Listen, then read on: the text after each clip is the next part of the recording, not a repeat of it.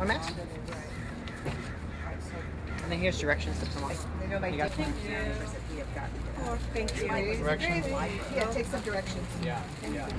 I'm Alissa Larreta here with Direct Relief, and we are doing a mask distribution for everybody, and we're coordinating with the County Public Health. Everybody's been really grateful to have these masks and keep themselves safe, and everyone is just really happy that we've been out here and passing them out. If you're doing anything outside that's rigorous, you should change it after 4 hours.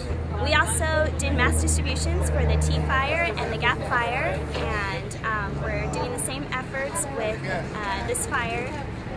And we're just really happy to be out here and to be able to help in any way that we can. And there's some people that are scared, not knowing what's going on and not having any information. So we've set up next to a chart that kind of tells people what roadblocks there are, gives some maps on what the evacuation areas are, and I think people are just really happy to have somewhere to come and get some information and to be able to get some masks so that they feel safe walking around with all of the bad air that's going on.